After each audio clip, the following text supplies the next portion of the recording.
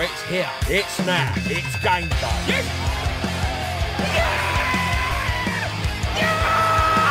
No! Fucking in the ball!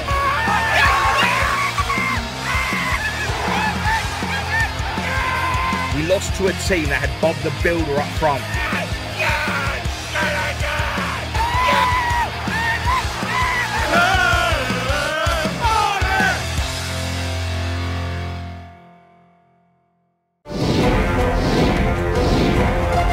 Chicks dig the long ball. Woo!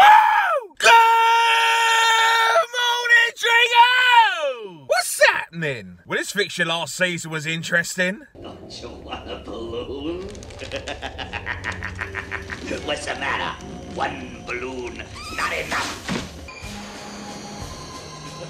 It's here, it's now, it's game day. We're away for this one. We're off to Damson Park. It's Solihull Moors v Barnet in the Vanarama National League. So with Storm Kira still blowing around. See what you did there?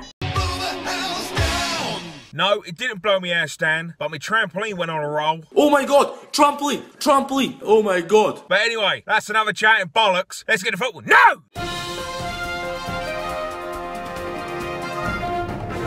So Solihull currently sitting 9th after 33 games. Well, they've won 13, they've drawn 9, and they've lost 11, scoring 44, conceding 34, giving them a goal difference of plus 10, and they're currently on 48 points. The last 5 games have been 3 draws, 2 losses. They've had no wins in 7.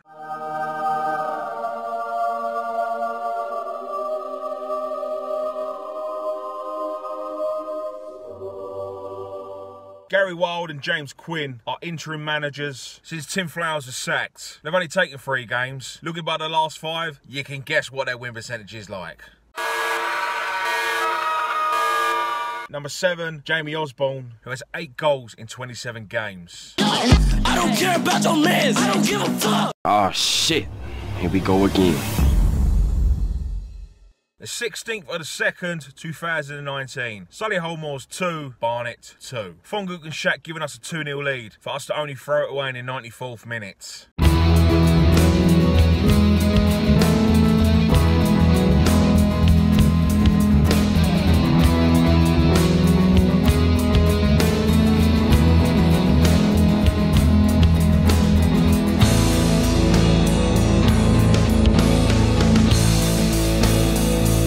So, let's get to the ground. Let's get some team news in. Let's get 3 points. And then let's get the fuck out of town. Fuck you, Solihull Moors. You thought you were big boys. You thought you could beat a league side in the FA Cup. You thought you could go 3-0 up and sit back and relax against Rotherham. Only for you to bottle it and lose 4-3. Did you forget that we beat Sheffield United in the FA Cup? That's how you do it, you bunch of wankers. Come on, Barnet.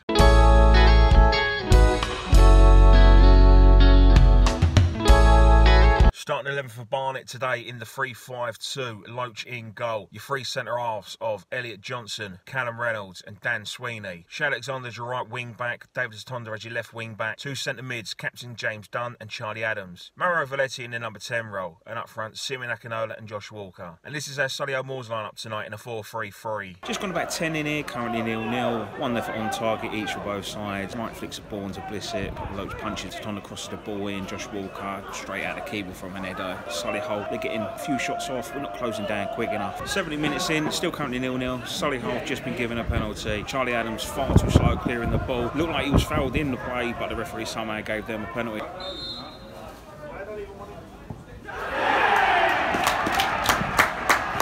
Hawkbridge converts, 1-0 Solihull. 26 in, Solihull still currently lead 1-0. They should be 2-0 up. Absolute shambles at the back from us from a corner. Solihull played a corner to the back post. Sweeney doesn't win the header. Ball's played, bounced around. We've had 2 cleared off the line and then 1 where the shot goes wide. At 10 to the half, Solihull still lead. Not really much has changed. A lot of long ball up in the air. Not winning his first balls or the second balls. We're not getting stuck in enough. A lot of long ball from Solihull. They're a big lumpish side. That's their game plan. Half-time mirror at Damson Park, and it's Solihull Moors 1, it's Barnet 0. That's a poor half from us, can't hide from that. Solihull, up and under, hit it long, big lumps, they're going to win it in the air all day long. We're not winning the first ball or the second ball, and it's always a challenge. When we come up against a big physical side, we shy away. We don't know how to break them down. Solihull have had countless attempts. They haven't really tested Loach. We're not closing them down. Dunny and Adams are far too far up the pitch. One needs to drop because every time that ball's played and won, they're in on the attack. They're up their arse, they're closing the stand. The second we get the ball, whenever Walker's got the ball, he's got 2-3 roundings, same as Akinola. They're slowing us down, they're stopping us playing, and that's how it should be when you're trying to slow down the attack and stop them. Us on the other hand, not really creating much. We need to do something in the second half. Come on, Barnet.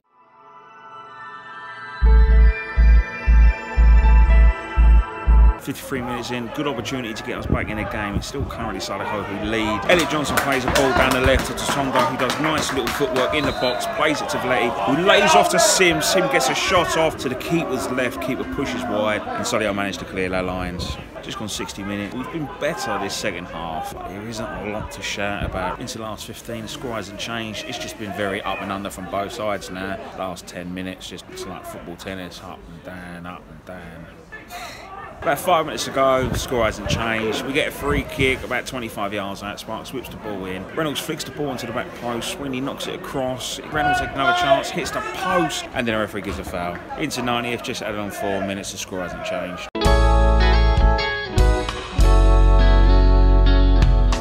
So the game finished, Solihull Moors 1, Barnet 0. What a poor game of football that was. We weren't exactly setting the world alight, but Solihull have no football ability at all. Just a big northern physical side who played lump it and hope. But it worked for them. How ironic is that? We was poor in the first half. Second half we huffed and puffed and improved, but we always struggle to break down big, strong physical sides who are in your face and up your arse. Our set pieces were shit, had no creativity, barely won the first ball, never winning the second ball. Amount of sloppy passes and play we had in that game. Our second touch was a tackle. I don't like blaming the ref, but he had a shocker. It was a soft penalty for us to concede, but we should have got rid of the ball much quicker. There isn't much more I can say on the game, so we just have to put it behind us and go again this Saturday if the weather holds off against another northern physical side in Harrogate Town. You know what to do. Ta-da.